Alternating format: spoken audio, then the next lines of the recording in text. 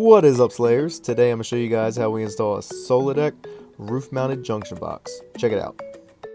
First thing you're going to do is grab your hammer, sound out for rafters. You want your Soladeck between the rafters. Grab your lid, grab a roof crayon or chalk, and trace the lid. You want the bottom of that lid flush with the bottom of that shingle line.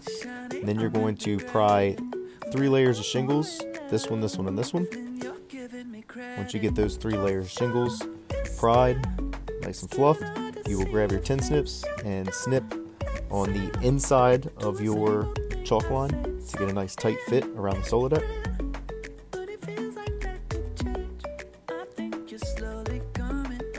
You can dispose of the shingles when you're done. The bottom of the Soladeck comes with pre-mounted knockouts for 1 inch, 3/4, and 3/2 inch.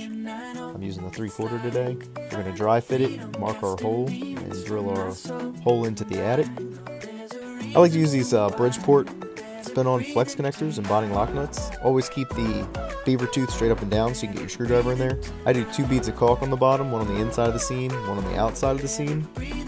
That way, God forbid any water does get in there, it has a way to escape. And when I'm done that, I put a little bit of caulk on each of these holes, so when I put my screws in, it takes some caulk down in with it. And now it's time to fit the box. Once you do that, put the screws in that are provided. There's 5. I put 3 towards the top on the inside and 2 towards the bottom. And put the screws in, put some geo under the seams, and then put some around the outside of the box. It's cold out and I didn't warm mine up, so not turned out as pretty as I would like it. Now it's time for the strain relief. I use a Milwaukee 3/4 inch metal hole saw. There's 5 knockout divots in the bottom for where they suggest you to go in with either your strain relief or your conduit.